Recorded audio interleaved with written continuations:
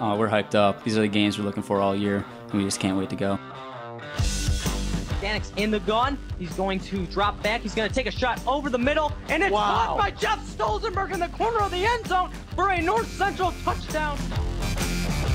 It always is a lot of talking back and forth. This is one of our biggest rivals, so I mean it's going to be a really physical game.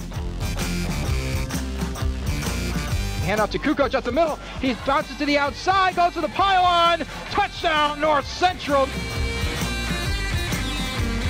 Live from Benedetti Worley Stadium, it's time for your Cardinal Countdown pregame show right here on WONC Sports.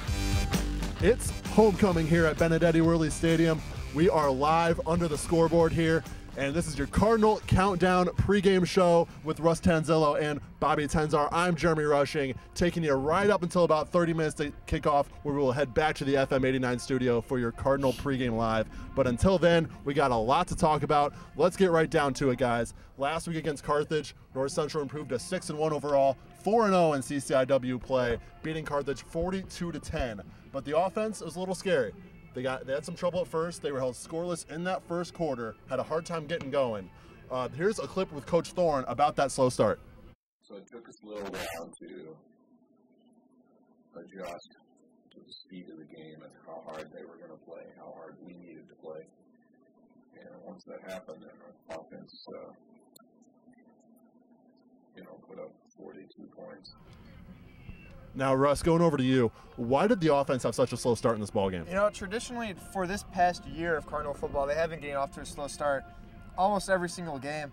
I think it's just a lot of players on this Cardinal offense is his first year or second year starting overall, and I think it's just a lot of nerves. So it's going to take them a couple minutes to get their feet underneath themselves and kind of get rolling with the offensive side of the ball. But once they get rolling, Jeremy, I mean, it's pretty easy that they can roll no matter where they go. They can always score points and run the ball. I think it's safe to say they're playing a much better team today in Illinois Wesleyan. Bobby, they can't afford a slow start in this one. What do they have to do today to avoid that slow start? Well, Jeremy, my first answer is pretty simple, guys.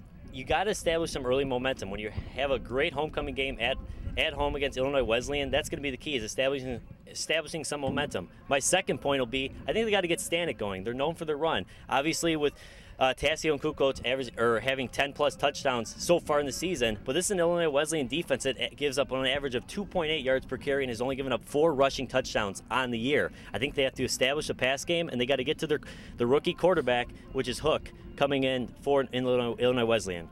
All right, we're going to bring it over to Alex Perella here. Alex, unfortunately, not playing in this ball game due to a leg injury. But let's go over to the other side of the ball, on the defensive side of the ball where you play. What makes this defense so effective? Yeah, I think first off would be the coaching staff and the system that they have in place. But the one thing I would say we do different is sprint to the ball every play. And one of our goals is to get 11 guys around the ball before you can stop the frame in the film room. So I think we do that. You see it in pictures and things like that just by watching highlight reels that we get all 11 guys to the ball every play. We hear you guys preach that 1-11 thing. Yeah. Now, you and Will Say are both out of this ball game. How are you guys filling the voids defensively? You know, I think that goes back to the system the coaches have in place. We rotate guys like crazy every game. We don't really have starters, and if we do, they play for a series, come out, take a couple breaths, and then they're back in. So we have a system full of rotation. We're rotating guys. We have guys who haven't even played linebacker before going down there today, so it'll be cool to see. All right, thank you very much, Alex. Thank you for coming on. All right, now going back over to the offensive side of the football, that triple threat of Stanik, Tassio, and Kukoc came to play once again in those last 3 quarters last week. 6 combined touchdowns between the 3 of them. And here's Coach Thorne talking more about how they use that Wildcat formation to utilize their offense. Jordan is the perfect guy to be able to make that thing work, and he's had a heck of a game, a heck of a season in terms of short yardage, but now his yards per carry, again, you got to be really unselfish. So they're way down because we've been in the Wildcat on almost every one of our short yardage situations. Now, over to Russ to start off with. He has the whiteboard out right now, going to tell us how this offense utilizes these 3 players to get the optimum performance. Yeah, now Spencer Stanik's going to be obviously your quarterback, so he's going to be, if you're listening on the radio right now, looking from down to up is going to be the offense. So Spencer Stank's going to be your quarterback behind center in the gun almost every single play. Now what North Central likes to do is spread the field, kind of give Spencer Stank an opportunity to get where the defense wants to go and kind of get them what coverage they're going to be in. And then you have Jordan Tassio and then also Nick Kukoc. Now either they'll rotate, you can also go to Wildcat with Jordan Tassio at quarterback and then Nick Kukoc at running back. But what they want to do is basically when they're in that Wildcat, you really want to kind of spread it out and then see they give Jordan Tassio the option to hand it off or keep it. Jordan Tassio doesn't throw that much. So when you're almost in a Wildcat, it's going to be a guaranteed run unless they do a little kind of Tim Tebow style offense. So basically what we're going to see here is for Spencer Stanek, he's going to be in the gun here, and they're going to have two receivers. If they're going to run the ball, we'll say Kukoc is at the running back position on the bottom left side or right side of the whiteboard. And we're going to have two wide receivers usually spread the field out and usually go towards the sideline with a post. Either way, now you're going to have one receiver to the near side and two to the far side of the field. And either way, most receivers will go out towards the field, and they'll have one safety receiver that comes across back towards the middle of the field. Now, usually what they want to do with this is they're going to spread the ball out. You mostly try to get as many people out of the box as possible for Nick Kukoc when he runs in between the tackles. But the thing about Nick Kukoc, you can put him in any situation, and he'll run it in between the tackles or he'll run it outside. What Nick Kukoc does best, though, is that he'll take it inside first and then bounce it outside, and he's so powerful with his legs and keeps his legs running that it's so hard for someone to bring him down. Either way. And then when it comes to Spencer Stanek, he's so good at reading the coverages. If they're in a cover 1 shell, a cover 2 shell, even a cover 3, dime package, no matter what the defense is, Spencer Stanek's able to sniff it out and kind of call the audibles at the line of scrimmage, which he does well as a quarterback. He's able to read the coverages and kind of change the plays as he goes. And Russ showing that cover 1 shell on this whiteboard, because that's what Wesleyan will most likely be in this ball game for most of the game. Now going back over to you, Bobby, how much pressure does it take off of quarterback Spencer Stanek, knowing A, that Wildcat formation is in place for Jordan Tassio, and B, just knowing that Kukoc and Tassio are in the backfield? Oh, it's huge, Jeremy. I mean, if you have two, beastly running backs, looking at last week's game, Tassio with 56 yards, 3 touchdowns, and Kukoc with 129 yards and a touchdown, that's huge. But I think this is going to be their true test today against Illinois Wesleyan. This is their first real test. And I think for them, they're going to have to, and Stanek is going to have to establish a passing game. I think for the Cardinals to make a deep run in the playoffs, they're going to have to be a balanced offense. But it does certainly take a lot of pressure off it, because if he's not on his best game and you have two running backs that are incapable of carrying a game, it obviously takes pressure off him. And going over the turnovers now, that's one thing that's been a problem for this North Central team. We talk up the offense, how good they are, but they've had trouble holding on to the football. We saw in that first game against La Crosse, 6 turnovers. That is why they lost that football game. And they only lost by 4 points. Then you go against Redlands, they had 2.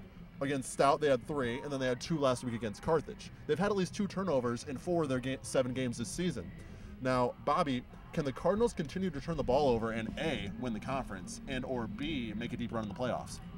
No, and any football team will know that you turn the ball over, that limits your chances a lot to win a football game. This conference is very winnable, and the Cardinals are arguably the favorite to win this conference. But if you look at making a run in the playoffs with the team, they lost arguably a lot of starters last year. A lot of their talent, they say they were more talented last year. We weren't able to make a run last year when everyone thought we were. If they turn the ball over in the playoffs, they have no chance, and that's going to be the key, and that's kind of the key with any football team, Jeremy. Absolutely. Now, Russ, going over to you now, the turnover problems, what can they do to stop these turnover problems from happening? Because we all agree they need to stop turning the ball over if they want to make a deep run this year. I mean, when it comes down, it's protecting the ball. When you're a running back, have 3 points of pressure on the ball, top, bottom, and the middle point of the ball. And then as a quarterback, you have to be aware of your surroundings. You have to realize if you're in a pocket, there's going to be people coming around you and collapsing around you. Self-aware to be stepping up in the pocket. Spencer Stank as a quarterback, he hasn't really made one bad decision all year throwing the ball. If anything, it was the lacrosse game, but you can't really fault him for that first game of the season. But we have had trouble holding on to the ball as a running back core. Really what you want to do is, like I said, 3 points of ball, and then when you're getting tackled, cover up the ball, make sure it's in front of you and not off to the side. No one can punch it out. It just got to be strong with the ball handling skills. Absolutely. All right, we're going to take a 2-minute timeout, but when we come back, we're going to preview the Illinois Wesleyan game here today, homecoming at Benedetti Worley Stadium. You listen to your Cardinal Countdown pregame show right here on WONC Sports. Back here from Benedetti Worley Stadium, it's homecoming here at North Central College. This is your Cardinal Countdown pregame show, bringing you right up to 30 minutes to game time.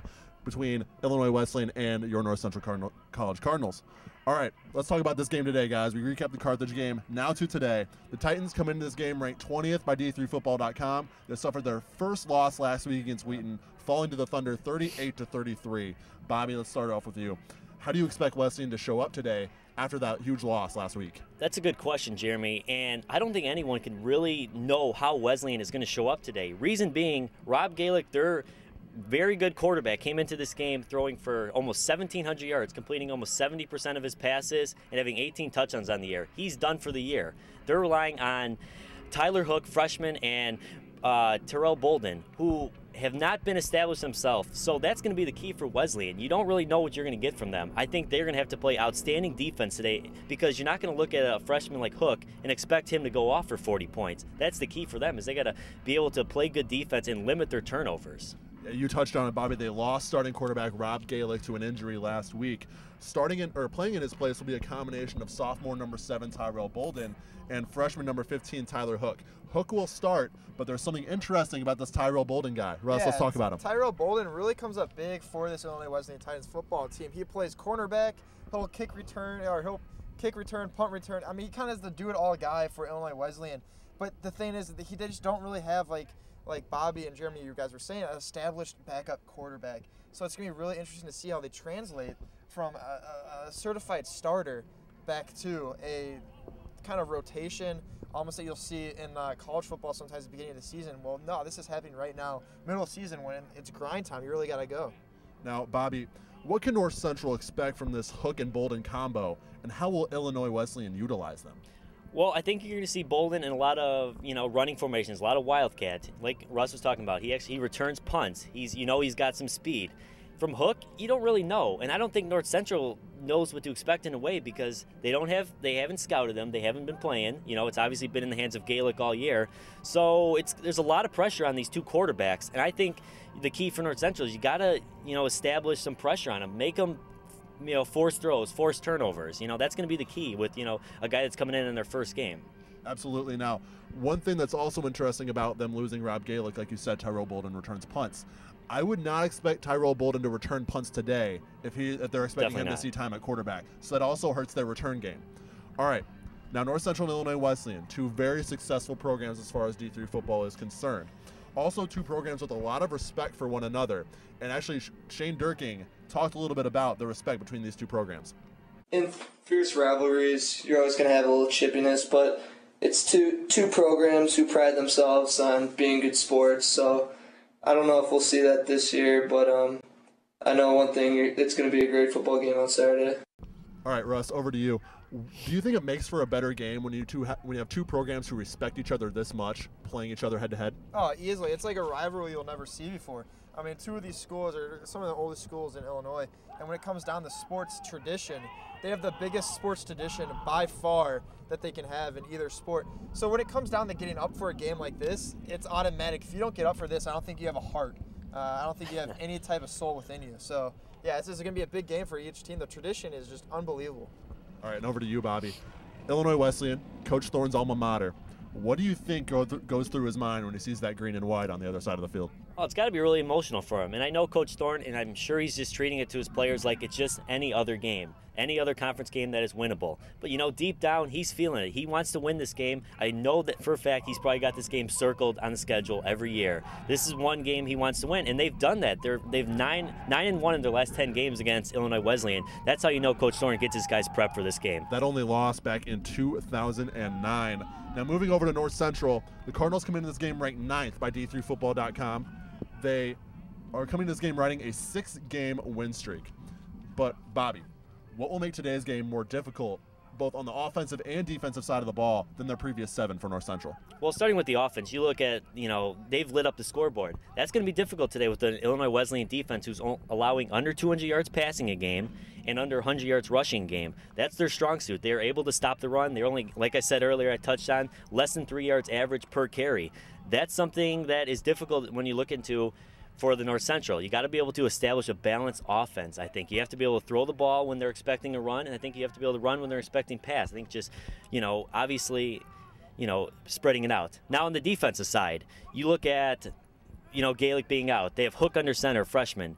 you got to put some pressure on him. Make him force some throws. There's nothing more. He's feeling the nerves today. Coming into North Central Benedetti Worley Stadium in their homecoming game, both teams at top of their conference, they need to win this game, and he's going to feel the nerves. If they're able to put some pressure on him, force some turnovers, look out for the Cardinals in this one. Now, Jared Schlensky caught up with Spencer Stanek, who talked a little bit about what North Central is going to have to do in this ball game to beat Illinois Wesleyan. I just think, like usual, I just need to go in there, with a positive attitude and just do what I know I can do on the field. And as long as our offense executes, I think we'll be fine because we got a great defense behind us. Now, Russ, we talked about what North Central needs to worry about in this ball game, but over to you. What gives North Central the edge in this ball game? I honestly think the edge that North Central has is their offense and defensive line. I mean, every game's won in the trenches no matter what team you play for. Offensive line doesn't get the respect that they deserve no matter where you play. And also this defensive line, they get after it. They're a downhill type football team on the defensive line. So they're going to get after the quarterback no matter what. They're always going after quarterback first and then playing the run second. But I honestly think this offensive line of North Central is really going to have to come up big here and play to the secondary, play past the first level of the line of scrimmage, and really get into this backfield of Illinois Wesleyan's defense. All right, now an interesting fact about this game. North Central quarterback Spencer Stanek, his little brother Eric is a defensive back for Illinois Wesleyan. And Jared Schlensky talked to Stanek a little bit about Stanek playing his little brother. Let's hear about it. It's going to be pretty wild playing against my brother. No, I haven't played against him before because I'm 3 years older than him, and he was on the same team as me in high school. And I think it's going to be a really, really cool experience, having him out there going against him. I mean, I know that I can't, throw an interception to him or, oh man, I'll never hear the end of that at family parties or anywhere actually. So I just, it's going to be fun. I think I might try and go at him a little bit, throw it towards his side, but I think all in all it should be a good game. All right, now we broke down this game as much as we could. We recapped Carthage. Yeah. It comes down to this, guys. One key for North Central to win this ball game. We'll start with Bobby. One key. I'm going to go on the defensive side, and I'm going to go with the front seven, more towards the defensive line. I think with Tyler Hook coming in as a freshman quarterback, rookie, in a big game on the road, if you're able to put some pressure on him with the front four without having a blitz, so you got guys dropped into coverage, along with your front four getting pressure, it's going to be a long day for the Illinois Wesleyan quarterback. And if they're getting a lot of pressure on him, you're going to see some turnovers, and which will lead to a Cardinals win. All right, what about you, Russ? I'm going to tie two things into it together. I'm going to go with the offensive line of North Central, and I'm also going to go with the running backs at the same time. If the offensive line can't produce holes, it's going to be up to the running backs in North Central to recreate their own holes and kind of take control of the offensive line. But I don't expect that to happen. I expect the North Central offensive line to take control easy and really get to the second level of Illinois Wesleyan and kind of create mayhem back there and really disorient Illinois Wesleyan. All right, we recapped Carthage, previewed this game. We're going to take a 2-minute break. And when we come back, we'll make our picks, CCIW and D3 Top 25, and we'll finish it off with this game. You're listening to your Cardinal Countdown pregame show right here on WONC Sports. Back here from Benedetti Worley Stadium, we got about 5 more minutes. And this time, guys, we're going to make our picks. We're going to start off in the CCIW. First game we're going to break down, Milliken at Wheaton. This is an interesting matchup. I'm going to go Wheaton in this one, Jeremy. I like Wheaton at home. They are still in contention, and for that CCIW championship. So I'm liking Wheaton at home in this one. Russ, yeah, I think you disagree. Yeah, I beg to differ with you, Bobby, on this one. Big Blue is going to rain down on Thunder, and Milliken is just going to take control of this Wheaton Thunder. And honestly, I think Milliken's going to have a coming out party today. They have so many good pieces in so many right places. It's just a matter of time before they really can exploit their offense and really get going as an offensive unit. So Big Blue taking down the Thunder. All right, this game has a lot of implications for Wheaton. This is basically a must-win game for them. Every game for Wheaton here on out is a must-win. Yeah. I think they'll play like that today. I think it'll be a very close game, but I think the Thunder will find a way to win this ball game. It's a good pick. All right. Beg to differ. The other game in the one of the other games in CCIW, Elmhurst at North Park. Do we even need a? I'm going North Park in this one. Okay, yeah, right. All right, I don't think North Park has a chance of winning a game this year. I don't know. Their double hip offense there is pretty intimidating. So No, I'm going with, for sure, Elmhurst. Elmhurst has a really good team this year. I mean, I know we played them. We kind of beat them pretty bad. But they got a running back that's just absolutely unbelievable with so much speed. Actually, homegrown here around the Naperville area and Downers Grove. So, yeah, Elmhurst for sure. Elmhurst for sure. All right, CCIW game that may be a little more close than the Elmhurst North Park game. Carthage in the Quad Cities at Augustana. Who do you guys got? Listening and watching the game last week, the way North Central exploited them, I like Augustana in this one. Part of the reason is because I like the way they run their offense, and I think they have the home field advantage, which is going to be huge for them. So I'm going to go Augustana in this one. You know what? I'm going to go Augustana too. I think the home field advantage is going to be really huge for Augustana. They have good pieces again. There's another team that's right on the cusp of having really good contention for the CCIW. They just got to put it all together, and I think Augustana's going to do it today against Carthage. All right, last week, this North Central offense got a first-hand account of just how good this Carthage defense is. Yes, North Central put up 42 points, but that's what North Central does. Yeah. Held scoreless in the first quarter. That Carthage defense had a lot to do with it. This defense is good. I think they can do enough on the offensive side of the ball to squeak out a victory. It'll be very close, maybe even overtime, but I think Carthage goes into the Quad Cities and beats Augustana. Even taking away your hometown team? Yeah, you know, I grew up going to Augustana games as a kid, but you know, I got to take Carthage in this one. All right, now we're moving over out of the CCIW into NCAA Division III Top 25. Number 17, Heidelberg at number 1, Mount Union. Interesting fact about Mount Union, they're going for their 7th straight shutout. So I'm going to have 2 picks for you guys. Does Heidelberg go in and beat Mount Union? If not, does Mount Union get their 7th straight shutout? I'm saying no on the shutout, but there's no way I'm picking against Mount Union on this one. You know as well as I do, 1 shutout is very impressive. Yep. That's impressive. 7 in a row is unheard of. There's no way I'm picking against Mount Union, but I think, having to play a top 25 team this week, I'm not saying they're going to get their next shutout. They're going to win, but I'm saying no shutout today. What about you, Russ? I think Heidelberg's going to get the shutout today, actually. No, I'm joking. But, no, I think, I do think Mount Union's going to win. I'm going to say it. They're going to get that shutout today. I just went to school around Mount Union for about half a year, and just the football players they have out there are unbelievable. And I just think too much winning tradition, really well coached. Mount Union's going to get that shutout today. I have a feeling. So Mount Union for sure. All right, I got $25 in my pocket. If either of you can tell me the last team to score on Mount Union. It's a doozy. Is it Franklin? I told you this earlier. That doesn't even count. All right, I'm not giving you $25, but I'm going to pick Mount Union as well. It'll probably be a blowout, maybe not a shutout, but I think Mount Union will get the victory. All right, another interesting top 25 game. Number 5 Wesley having to go on the road at number 16 Huntington. Yeah. I'm going Huntington in this one. I like their offense. I like the home field advantage this week. That's really been big on me this week. I'm going them just because I think they're going to come out fired up. So I'm going to go with a little bit of an upset in this one. Yeah, I'm actually going to keep it with Wesley. Wesley has a really good quarterback in Tyler Lely. He's a really good quarterback, has a rocket arm. Almost reminds me of Shane Falco of The Replacements. I don't know if I've seen that movie. But, yeah, I'm going to go with Wesley for sure. Just a quarterback play and the running back play of Wesley is just too hard, I think, for Huntington to handle. Yeah, Shane Durkin kind of reminds me of Rocky, on the show. Yeah. No, I'm going to take Wesley on the road just because with Whitewater, with those 2 losses, that really opens the door as far as the Division III playoffs go. Wesley knows they have an opportunity to get a 1 seed. Yeah. I think they'll play like it today and squeak out a victory at Huntington. All right, speaking of UW Whitewater, 2 losses this season, the defending national champs. If they lose 1 more, they can throw any chance of making the Division III playoffs out the window. They play at UW Stevens Point. For those of you that don't know UW Stevens Point, 1-6 on the season. Does Whitewater blow it today? Definitely not, Jeremy. I think that they have, obviously coming off a national championship, that's a lot riding into you for the next year. They're having a tough season so far. They get it going today, I think, in a big fashion. They get a blowout, and they get back on track today with the win. I'm going to agree with Bobby. Yeah, I think Whitewater just – those kids out there in Whitewater, if they lose today, you know how embarrassing they would get shunned from that community. So I believe Whitewater is going to come out today in a big, big way. I honestly think they're going to put 50-plus points on the board against Stevens Point. And finally, today's game right here, Benedetti Worley Stadium. I know we're all picking North Central. That's no surprise. Correct. I want a score and a reason why. Start with you, Bobby. I'm going to go 31-17. The reason I'm picking the Cardinals in this one is, obviously with Tyler Hook under center for the Titans, that's going to cause some problems. I think they're going to get to him defensively. They're not going to put up a lot of points today. But I think, North Central has run the tables with, scoring 40 every week.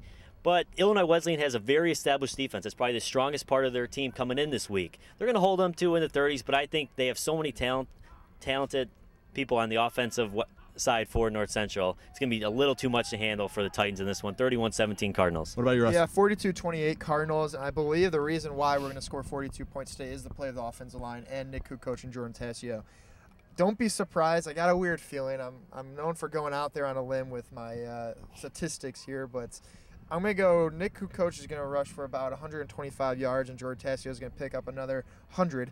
So we're going to go for 225 yards on the ground today for North Central. Even with them allowing only under 100, huh? Yeah, I think we're going to have a coming-out party here for North Central. I feel like the offensive line, this is going to be the first time you guys are going to see full starters here for North Central on the offensive line. John Canova, I believe, is back today, usually starting center. So they have all pieces together to really have a huge breakout game today.